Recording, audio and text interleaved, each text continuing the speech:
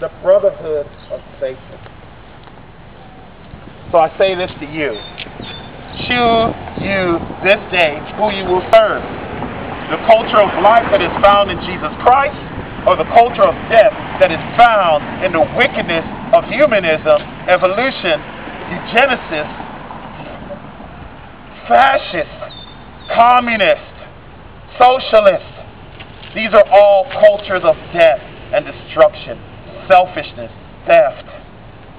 That's why our country is in the state that it is today. Hear the word of the Lord. Romans chapter 6 verse 23 says, "For the wages of sin is death, but the gift of God is eternal life in Christ Jesus our Lord." The wages of sin is death, but the gift of life is found in Jesus Christ. The wages of a culture of death is more death. It gives dividends. It's like investing in the stock market. Well, investing in the stock market before the crash. It gives dividends. It's the gift that keeps on giving. Death upon death, murder upon murder, destruction upon destruction, lies upon lies, heap upon heap, heap upon heap, death upon death. But the gift of life is found in Jesus the Christ. Hear the word of the Lord. Proverbs chapter 6, verses 16 through 19 says, "6 things the Lord hates, yea, 7 are an abomination to him: a proud look, a lying tongue, hands that shed innocent blood." Hands that shed innocent blood. 6 things the Lord hates. Oh, you say, my God doesn't hate. My God doesn't hate anybody. My God is a God of love. Your God is not the God of the Bible.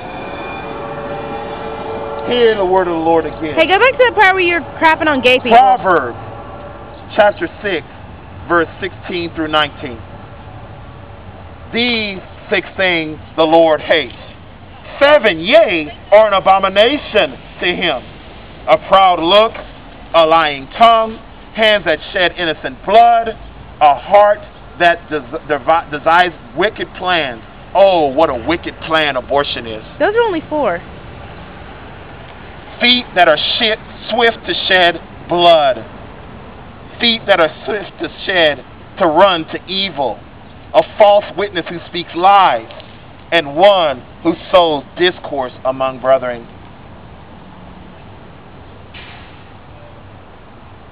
There are many sins that are apparent in this place. I see a proud look in the Green Vest Brigade. God hates that proud look. Proverbs, look it up. Proverbs chapter 6, verse 16. God hates a proud look. The Green Vest Brigade. God hates those who shed innocent blood. Question. Is a baby in the womb innocent? Well, to be helpless? innocent, you have to be possible of being corrupt. Question. Is life worthy of being protected? A 6-week-old fetus can't be corrupt. Why not? The Bible teaches that we're all dead in our trespasses and sin. From the birth, from the sin of Adam and Eve, so we are all corrupted. The 6-week-old fetus is a sinner? Yes. A 6-week-old child is born with the taint of sin, just like all human beings. That's why a child does not need to know about sin, does not need to be taught to do wickedness. It is from the birth. But you know what? In the human sense, God says to us that we should protect the life of the helpless. Yes, the child is a sinner.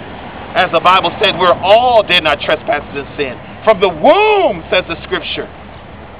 But yet, that does not justify the murder of a baby.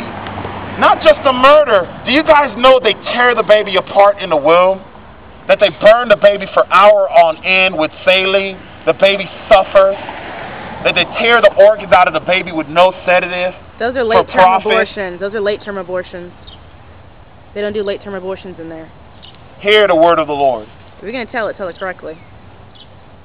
Proverbs chapter 12, verse 6 says, "The word of the wicked are lie in wait for blood, but the mouth of the upright will deliver them." Why is the prevalence of homosexuality so clear in our culture? Because Romans says that they are under the judgment of God. They're not going to be judged because they're homosexuals. They're already judged. The very vile deed is a judgment of God. Look at the numbers, the suicide, the disease, the pestilence that is found in the homosexual community. It is the judgment of God. It is not going to bring the judgment of God. It is the judgment of God. The wicked deeds of the flesh, yet even God can forgive that. The wicked, filthy deeds of the flesh, yet even God can forgive that. If God can forgive a person who would murder their own child, torture their child to death, tear the little baby apart, its little hands, its little feet, crush its little head, God can forgive the abomination of homosexuality. What do gay people have to do with abortion? Nothing at all. It has to do with man deciding, my will be done. That God created us, man and woman. God created the lock and the key. But I decide, I don't want it that way. I will be God. My will be done. I will decide. My will be done. Same as the feminist. My will be done. I don't care what God has said. I don't care what nature shows biologically. My will be done. Actually, many animals in nature are gay. If I want to stick my head in a wood chipper, my will be done. Many animals in nature are gay. Many animals are omnisexual. Oh Lord, the foolishness of the words of those who are blinded by their sin. And actually, you might think people showing up gay might be due to overpopulation. Here's the word of God. Deuteronomy chapter 27 nature fixing and verse 25 says, cursed be he who takes reward to slay an innocent person. And all the people shall say, Amen. Hear the word of the Lord. Deuteronomy chapter 27 verse 25 says, cursed be he that takes reward to slay an innocent